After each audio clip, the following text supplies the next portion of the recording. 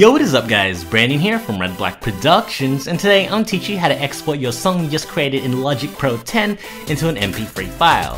So what you normally do is go to File and go to Export, but as you can see, you can't see an option to export it as an mp3 file. So what we're going to do is go over here on our region over here and just select it. Now there should be a orangey yellowy glow to it. Now we're going to go and extend it to make sure we're highlighting all of our clips. So if we want this much to be exported as an mp3, we highlight that, but if we want the whole entire song, make sure we go ahead and drag it just to the end of the song like so.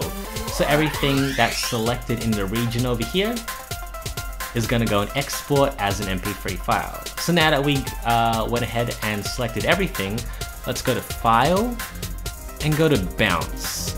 Now under Bounce, we go to Project or Selection. Now over here, we make sure it's an mp3 file, but don't worry, it will keep that anyway, so just leave that.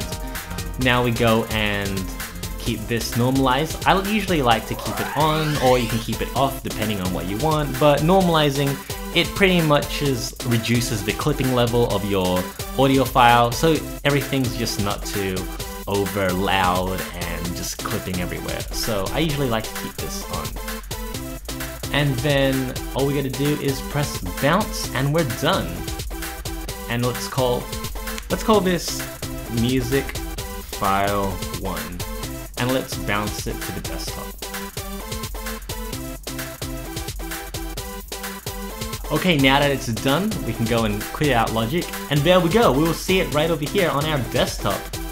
And that's pretty much how to export a music file in Logic Pro 10. So if you like this video, feel free to leave a thumbs up. This is just a quick tip tutorial showing you how to export your song in Logic, and I'll see you guys in the next one.